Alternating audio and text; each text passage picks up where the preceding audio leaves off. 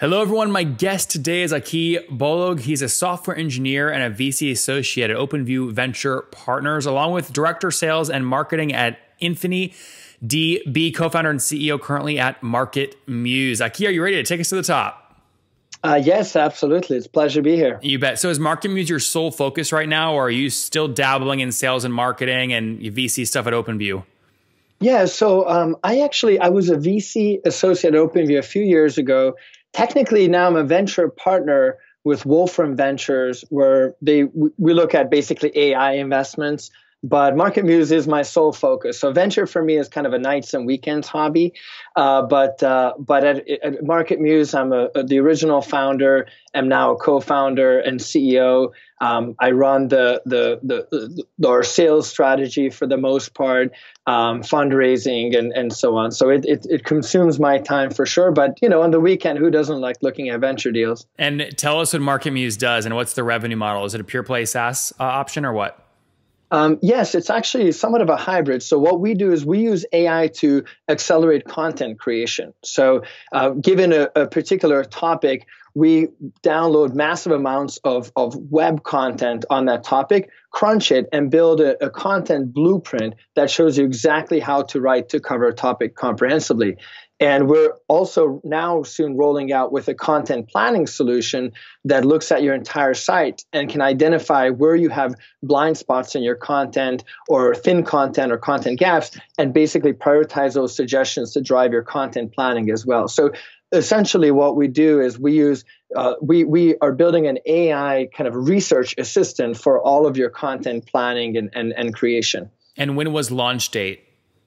Yeah, so we launched our first product 2 years ago. That was a page level content optimization product called Content Analyzer, which is a SaaS product that's $500 a month, for a seat to start, and it doubles or triples the output of each writer. That's still around today, or it's transitioned? Yep, still around today. So you can use that at marketmuse.com, and if you have a writer you're spending $2,000 or $2,500 a month on, you can double their output with this simple software tool. So that's where we started, and then we launched a second product, which are the content brief products, where basically, given a particular topic you want to build authority for online, we can show you exactly how to dominate that topic. What are the subtopics you should mention when? So I'll give you an example. So let's say just kind of completely randomly, let's say you want to write about dog food and you want to be known as the dog food authority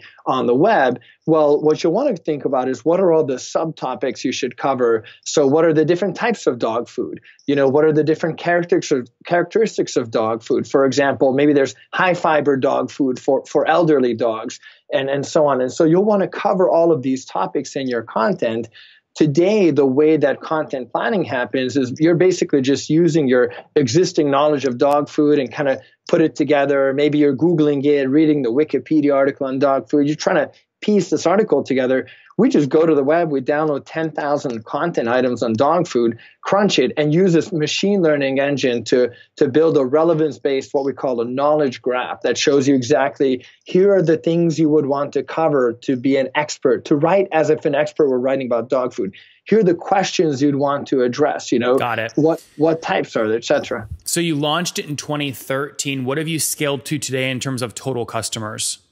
Oh, yes, we're well above 100 customers, most of them larger kind of enterprise or even mid-size or enterprise publishing entities. So companies that have, massive, content-driven strategies, both in terms of, driving their customer acquisition through organic search, as well as using content to build authority. So we have over 100 customers. Now we've actually just today received the first venture funding that just hit the bank about an hour ago, and we'll be using that to expand further into the enterprise with really Fortune 500 content creators as well, where they have hundreds or thousands of content people in a given. Let's keep talk about funding in a second, but just so I understand the general size of these customers. I mean, what are they paying you per month on average? Would you say like 500 a grand, 10 grand, 10,000?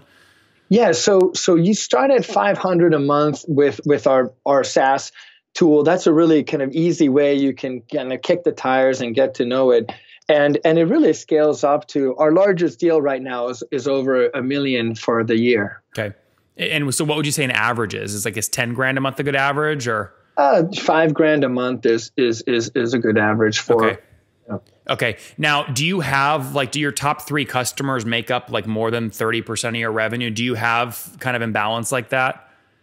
Yeah. So when I was in finance prior to 3 careers ago, I was a software developer, then did stuff in AI and decision support system design, then went to finance for a little bit. When I was in finance, we wanted to avoid revenue concentration, but we do have 3 major clients that make up, or 5 major clients for us that make up 50% of our revenue. And the reason for that is companies that have large content teams, our solution scales. So every individual content strategist or writer you have can get a 2-3x boost from using our software. So if you have 1,000 writers, in your company or at the agency where you work, we can accelerate all of them and get 2,000x lift on multiplying by the large numbers. So it does kind of end up skewing toward larger customers in that sense. And generally speaking, with 100 customers and a $5 grand ARPU, I mean, you guys are north of 500 grand per month right now in revenue. Is that generally accurate? That's not quite there yet, but we'll be there. Well, we'll be there shortly. You think you'll hit that in Q1 or Q2 this year?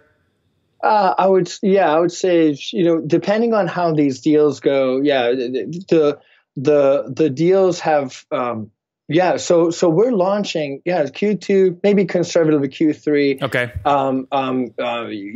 We're basically launching a platform. So the one challenge that we've had is basically we have these, smaller clients that are very valuable, but they're using the, entry level software. And then we have the larger enterprise clients where we have a lot of kind of, manual, almost a managed service like. It's very high touch. So we're in Q2-ish, we're launching a platform that will basically bring this together and give everybody the ability to analyze their site, build a content plan, really do all the kind of best practices for content strategy. So what's a more accurate number for where you're at today? Like 400 grand or something like that? Yeah. It's about, closer to that. About 400. Okay. Give me a general sense of growth. So take me back 13 months. In December of 2016, what were you guys at about? Yeah. So December of 2016. So we had just come to market, in late 2015, and it was very much managed services. In 2016, we were closer to 35K MRR, so about 300 and change, about closer to 400K ARR.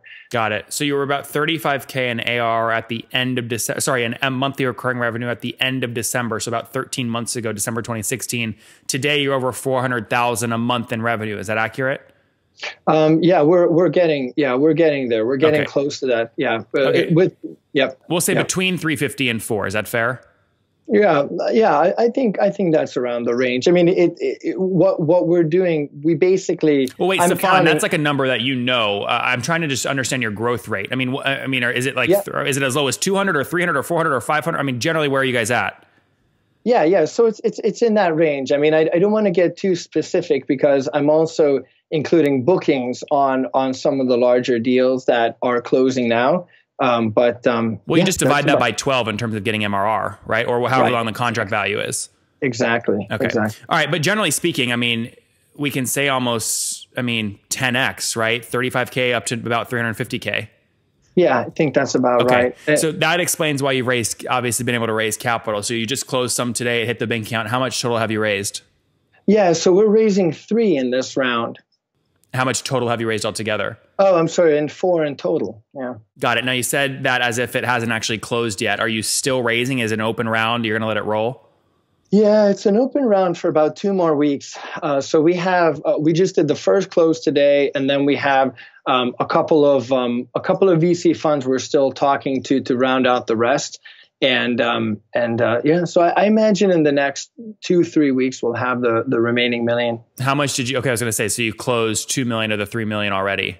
Yeah. Got it. Good stuff. Okay. And what about some of the other economics around the company? What's your churn look like today? Yeah, so churn was about 11% last year. And logo churn or revenue churn?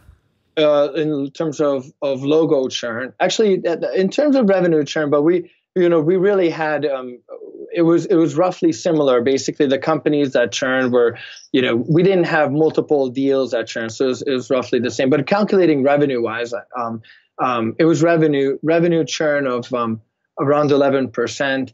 And then there were some additional companies that we should not have taken them on as clients, so they churned out pretty quickly. It's a bit of a toss-up internally whether we categorize those as failed POCs or regular churn. But if you include that, it's in the upper teens of churn last year. Annually over the year. And fully weighted, what are you spending to acquire these customers? Yeah, so we use content and data journalism to really drive our customer acquisition. So we're spending about $9,000 in acquiring a customer. Yep. And so if they're paying you, call it, if they're paying you, call it $5,000 a month, you're getting that back in about 2 months. Is that accurate payback period wise? Yes, that is definitely as we scale now with the new hiring, the CAC is going to go, the customer acquisition cost is going to go up. But yeah, typically we've got a pretty quick payback. Where are you spending that money? Like besides the salaries of your content people? It really is 80% of our expenditures are salary based. We have not only sales, of course, putting content out is great, but then you still have to, work them through an inside sales process. There has to be account management and customer success. So one thing that we take very seriously is that every company that comes in goes through a very structured customer success program to make sure that they understand how to use the software, what are all the features, because what we're doing in terms of building content strategies is sort of non-trivial. It's not just, you push a button and you get a result. You really have to think about how you're using it. What is the particular context of this client? Are they, do they have authority? Do they not? Do they have a lot of content? Do they not? Are they in competitive space? Or they not? So a lot of that is we've made a sizable investment in customer success. Mm-hmm. Quantify that in terms of your team size today? Yeah, so we have 4 people in customer success and another 3 people in professional services. And total team size is what?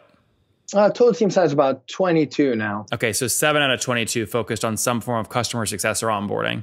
Correct. Got it. Now, before you raised your last round, were you cash flow positive or no? No.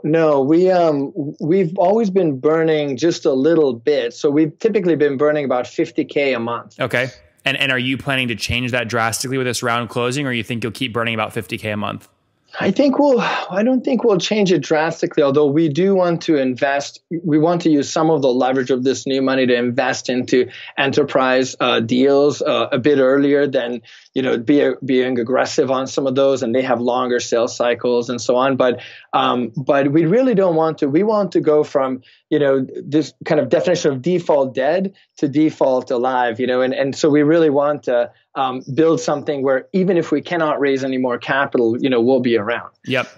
What is the, in terms of economics of lifetime value right now, what do you assume lifetime value is of these customers?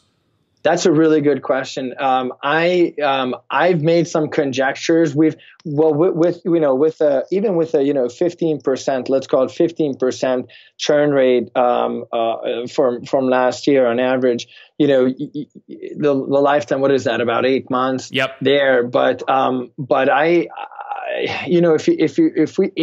if we tighten up our focus on deals. On the deals that were the right type of deals have churned very, very rarely, because what we do in accelerating people, you just could not do any other way. You can only do it manually. Yeah, no, Stephen, I get that. So it becomes very easy to lie to yourself about lifetime value because you could assume they stay with you infinitely. Right. So I've used like 8-9 months to calculate LTV, but in reality, at scale, or even with just with building out sort of the capabilities that we're building out this year, it'll be probably more like 2-3 years, maybe up to 5. Where are you getting 8 months from? Because if you did 12% churn annually, that's 1% per month. So if I divide 1 divided by 0.001, that puts you at like almost 100 months times $5,000 a month. That puts you at $500,000 LTV. Where are you getting 8 months from? No. If you churn. Oh, I see. I did the division wrong. Yeah. You missed a 0. I missed a 0. Right. Yeah. So I don't really look at LTV. You know, we went to. I could tell him like, okay, this guy is making this up as he goes because he got the division wrong. So do I call him out on it, or is it just not something he focuses on? It's just not. It's just not something you focus on. Yeah, the lifetime value in the first 2 years of sales is to me irrelevant. So I don't look at it. I don't look at it. Yeah, that makes good sense. Now, where are you guys in terms of the team? Where are you guys all based? Yeah, so mostly in Boston. Now I'm building a team in New York, and we're building another team in Montreal, a development team. But most of the team is in Boston. Okay, good stuff. And let's wrap up here, Stefan, with the famous 5. Number 1, what is your favorite business book? Yes. What I wish I knew when I was 20. By the way, why didn't you just correct me? I just called you my last guest, Stefan. You're Aki, not Stefan. So sorry, Aki, what is your favorite business book? I've been called many things. What I Wish I Knew When I Was 20 by Tina Sealing. Okay, good. What I wish I knew when I was 20. Number 2, is there a CEO you're following or studying right now? Gosh, that's a really good one. I don't, but I do follow investors, and I do study investors pretty closely. Number 3, besides your own, what's your favorite online tool? Favorite online tool? We really love Zoom, actually, for video conferencing. We just had those guys on, CEO, a couple episodes ago. It's incredible. I mean, they're well over $100 million in ARR, and their acquisition strategy is impressive to study. Number 4, Aki, how many hours of sleep do you get every night? About 6. Depends on how much terror there is, but about 6. All right. And what's your situation? Married, single, you have kids? Single. No kids. All right. And how old are you? 32. 32. Last question. Take us back 12 years. What do you wish you knew when you were 20? Yes. I would have taken more risk. I mean, I took a fair amount, I thought, but I would have done more. You know, when you do something hard and you don't die, you realize you could have done something harder. There you guys have it. CEO of MarketMuse founded the company back in 2013. He says he wished he would have doubled down, taken a little bit more risk, but doing pretty good for himself. Launched his company again back in 2013, helping folks scale their content strategy with AI. In December of 2016, they were doing about $35,000 a month in revenue. They've scaled that almost 10x to about $350,000 in monthly recurring revenue. In terms of capital raise, they raised $4 million, serving 100 customers that pay about $5,000 per month. Churn is really low, less than 1% per month in terms of logo and revenue. They're about the same with their team of 22 up in Boston, New York, and soon to be Montreal. Aki, thank you for taking us to the top. Thanks for your time.